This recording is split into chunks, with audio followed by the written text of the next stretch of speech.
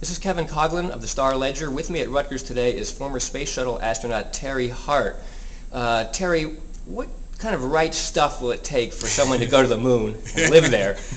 Well, the right stuff, I guess some of that's going to be needed, but what's really needed, a lot of smart people working on the ground here, like they are here at Rutgers in this symposium, to do all the preparation, to design the mission, to prepare the equipment, to train the astronauts that will go. All those things are so very, very important, and I hope to be able to communicate to the folks here at the symposium this week just how important that is, and some of the issues that astronauts face while they're weightless in space. But to actually live on the moon, what kind of a person could live on the moon? Well, I think you have to be a little bit of an adventurer. You have to be willing to take a little bit of risk, obviously, and delight in discovering new things and learning how to work in new environments.